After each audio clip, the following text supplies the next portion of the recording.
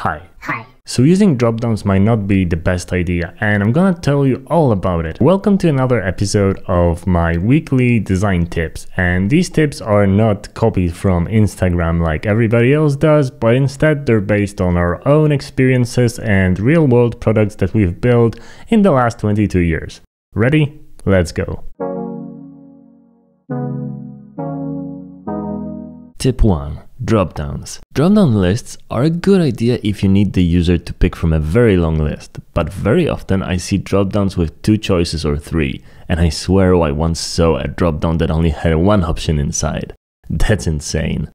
The problem with dropdowns is that you don't see all the available options right away. They're hidden under an extra tap or a click. If you only have a couple of options, show them right away.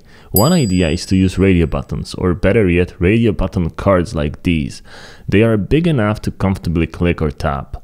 Don't hide stuff away in a dropdown and your users will love you.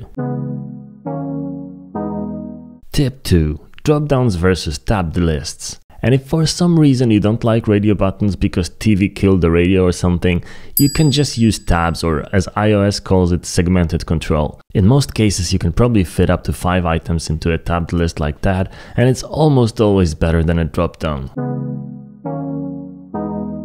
Tip 3. Toggles. Toggles came to prominence with the iPhone and were brought to the web eventually.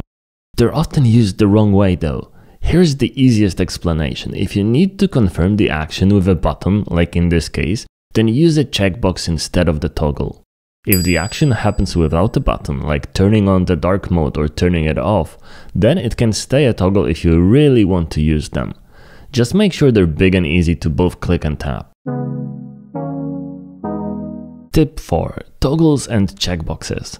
Because toggles are non-exclusive, you can turn them on or off individually. They're often compared to checkboxes. Because, a radio button is exclusive, you turn one on to turn off the other. But toggles are not the same as checkboxes, and they should mostly be used for immediate action like in tip number 3, or on mobile devices where they belong.